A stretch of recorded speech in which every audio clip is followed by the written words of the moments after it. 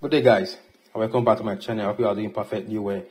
So I'll be doing a quick fix on your capture card not appearing on your PC. So if you have a capture card that you've connected your PlayStation to and it's not appearing on your PC, so I'll give you an easy fix. As for me, I have this Elgato capture card.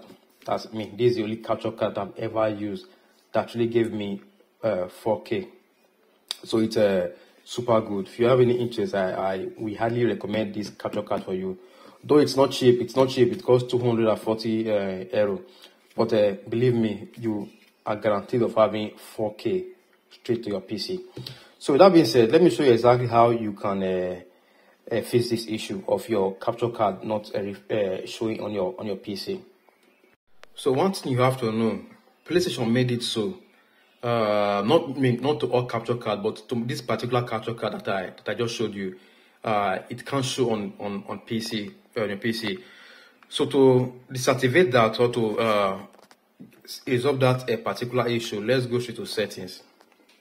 Hope you can see it now. So you click on settings and let's go straight to system, because technically it came naturally with PlayStation. They actually deactivate this feature. So that's settings. Let's go to see other system. Let's go to HDMI. So let's click on HDMI. So on that is, let's go straight to enable HDCP.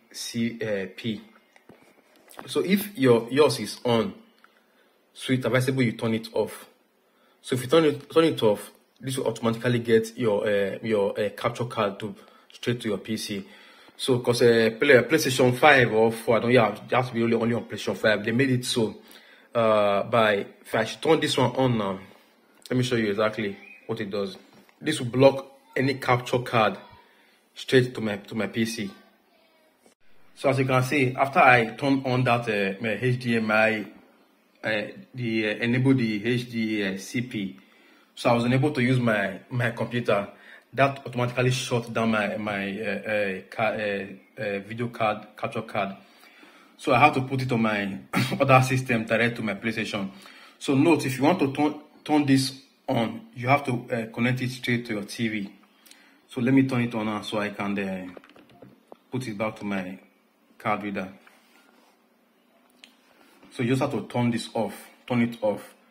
So your card reader can automatically show on your PC.